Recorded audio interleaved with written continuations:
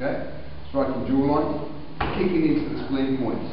Kick down, again, it's rolling here, rolls around into all the bladder points here. Okay?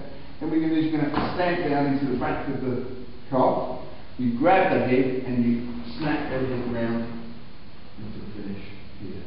And again, it's just a discardment here. Not to make too little of that movement, but they've already got the floor, so they're not going to go anywhere else. Okay? But 1, 2, 3, 4, and again, if you favour stepping out to do the takedown, then do it. Absolutely not a problem. But if we do this slowly, it's 1, 2, 3, 4, and it's bang, drive that knee into the floor. Land, grab the head, and twist it round.